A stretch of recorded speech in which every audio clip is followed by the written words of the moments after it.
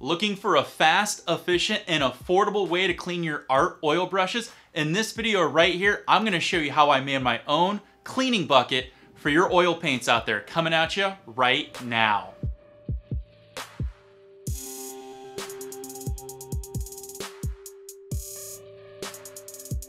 Hey, it's me, it's Wild, coming at you from my Creative Control playlist where I bring you the best tips and tricks. And in this video right here, I'm actually gonna bring you an art hack.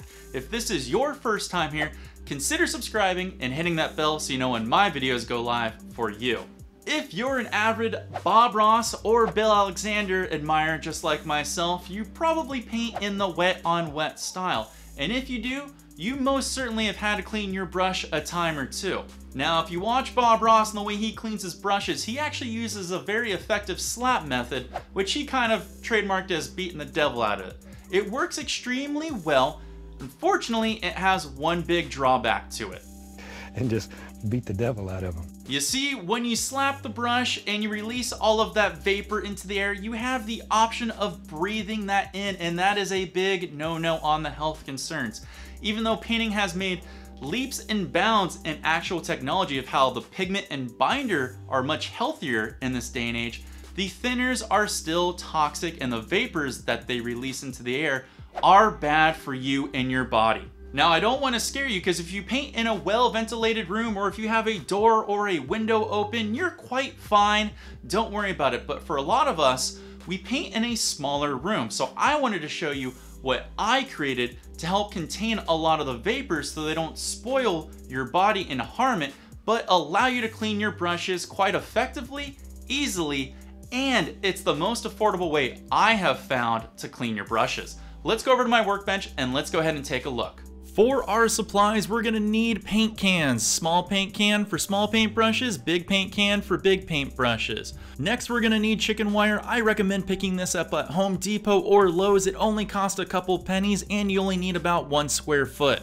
Next, you're going to need either really strong shears or wire snips. The inside of a wire snip is the part you're going to be cutting with, so make sure you get something that's going to be able to fit in between the chicken wire. Next, we're going to need some bolts, washers, and nuts, and you will have to measure these up depending on the chicken wire you get, because this will be fitting through the squares on the chicken wire, and it'll also depend on how deep you want your grate to be sitting off the bottom of the can. We want to create a circle out of our chicken wire, and to do that, basically throw your can up and go around as it's mocked up by sitting on top there. Use the wire snips to cut out a basic shape. Be very careful when you start cutting. Some of the poked ends are very sharp, so go a little slow, but you can muscle pretty much your way through this pretty quickly.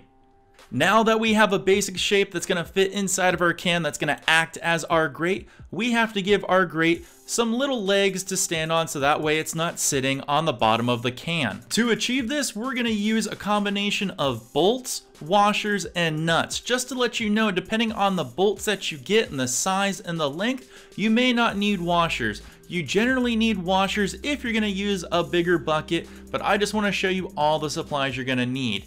You're going to need 3 pairs, which includes for 1 leg, 1 bolt, 2 washers, and 2 nuts. Lay your washer on top of the grate and stick your bolt through the washer and through one of the corners of the square sections on the chicken wire. Then thread the other washer through and take the spare nut and thread it through to get it nice and tight. And when you have it all threaded through, this is what's going to create one of the legs that this grate will stand on.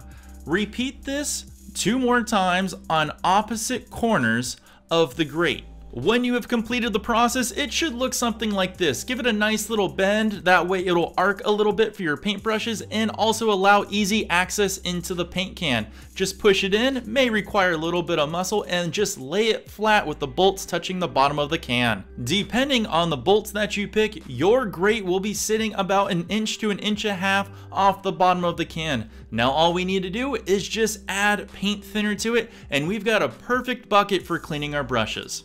Take your favorite odorless paint thinner and pour it into the can so the thinner sits just a few millimeters above the grate. Now we get to see this bad boy in action. I'm going to take a little bit of phthalo blue and work it really good into the ends of these bristles and get a nice even coating, just like if you were going to use it for actual use on a canvas. Take your dirty brush and gingerly take it across the grate that we created. This will allow the paint thinner to get into the bristles and pull that pigment out and let it sit on the bottom of the can. As you pull the paintbrush out, beat it along the sides like you would beat the devil, but this way all the paint thinner and vapors are contained on the inside. When you pull it out, you can take off a little extra paint thinner by, using the side of the can, and use the paper towel method to squeeze and pull out all the remaining pigment that might have sat inside that brush. Just basically squeeze, wiggle, and pull, and then you can tap out the remaining color, and you're good to go and use this brand new clean brush. One reason I like to use the paint can is because you can use the lid to contain the actual spirits and the vapors for when you're not using it. But if you want above and beyond bro tip, I recommend grabbing a loose rag that you're not going to need and a rubber band, and you can put the rag on top and put the rubber band around it and pull up a little bit on one corner. So this way, when you need to reach into paint, you just pull the flap back of the rag, dip your paintbrush in, clean it off, and then put the rag down. This will help contain some of the paint thinner in there, the vapors that would come off. And this is a really good tip for somebody who might be painting in a not so well ventilated area. Now this is a great way to clean off your brushes. Between the can, the chicken wire, the bolts, and the paint thinner, you can make this for under 20 bucks. In fact, the actual bucket and everything to clean it out with actually only cost me $5.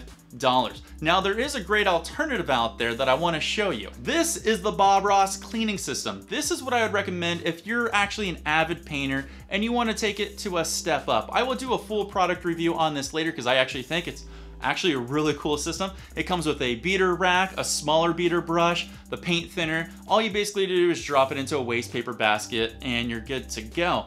But it's not kind of the same thing that I did with my bucket where, you can actually put a lid or you can put a rag on it to actually contain in all of the vapors. But this is really cool. I will do a product review at this later, but if you guys want to upgrade right now, I will put a link in the description below of where you can grab this at. Now, just a quick note, this wasn't a full tutorial on how to actually effectively clean your paintbrushes. I will do another video on that later because a lot of people ask me, what's the best way to clean your paintbrushes? And trust me, I'm working on the video. Give me some time because I see a lot of people do it wrong, and I actually did it wrong when I first started out. So stay tuned for that. Hey, thank you all for watching. Hopefully you learned something. And if you do build one of those buckets, go ahead and let me know in the comments below, or if there's something else you'd like for me to show you in an art hack, don't hesitate, comment below. If you guys like this video, go ahead and give it a nice thumbs up, and remember to follow me on all my social media, and you can also watch me paint on Twitch. I paint there all the time, usually Monday through Thursday. And if you want to go above and beyond, feel free to follow me on my Patreon and help me out because I'm doing my best to bring you the best videos I can to unlock your creative adventures. I will see you all in the next painting video coming up real soon. Take care. Peace.